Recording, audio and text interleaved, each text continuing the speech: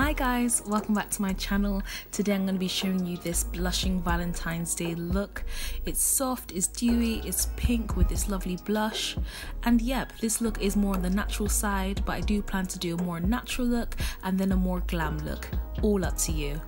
Everything I'm using today is quite affordable, so let's go! So I've already done my eyebrows, my concealer, and set my eyes off camera, and today I'm going to be using the If in Doubt Be a Unicorn palette. This was only £5 from Boots. So I'm first going to go in with this shade called Alternative. I'm going to just blend that into my crease and all over my lid. I do want this look to be as easy and simple as possible, so I'm only going to be using one brush for this entire look. I'm using the Morphe MB23 brush, but you can use any fluffy brush that you have yourself, and we're working this in all over the lid and just above the crease as well, so that any sort of darker shades just blend seamlessly. So now I'm going to go in with that slightly darker pink called Entrance, and I'm going to focus this colour on the outer corners and underneath my lash line and all over my lid as well.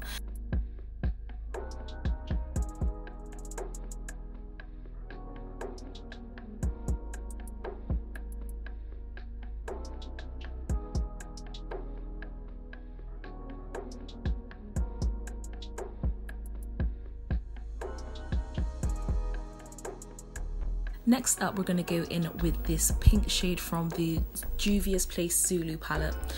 This pink is really pigmented, so when you have a really pigmented shade, you just want to apply it a tiny bit at a time and just keep blending it out, and don't go in with a huge amount of powder on your eyes, especially if you want to focus it on one area, and in this case we're focusing it on the outer eye corner.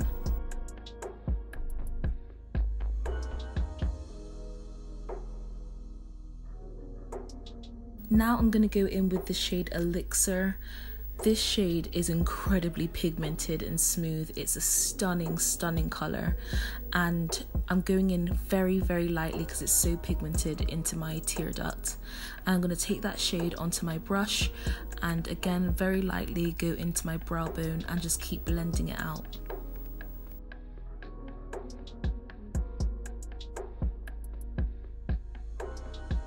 So for lashes, I'm going to be using these Eye Candy volumizing lashes, which are only £2.50, and they have this lovely fanned out effect. They're not too volumized, not too natural. So next up is the blush.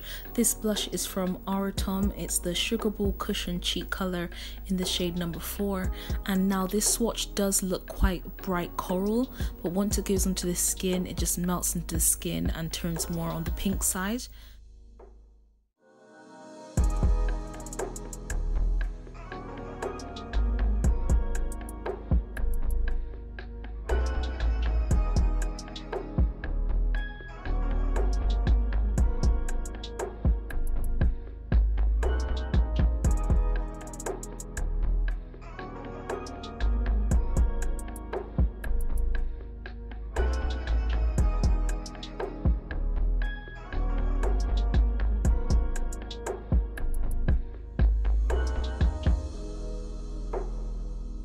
So now onto my lips. I'm going to be using these two colours.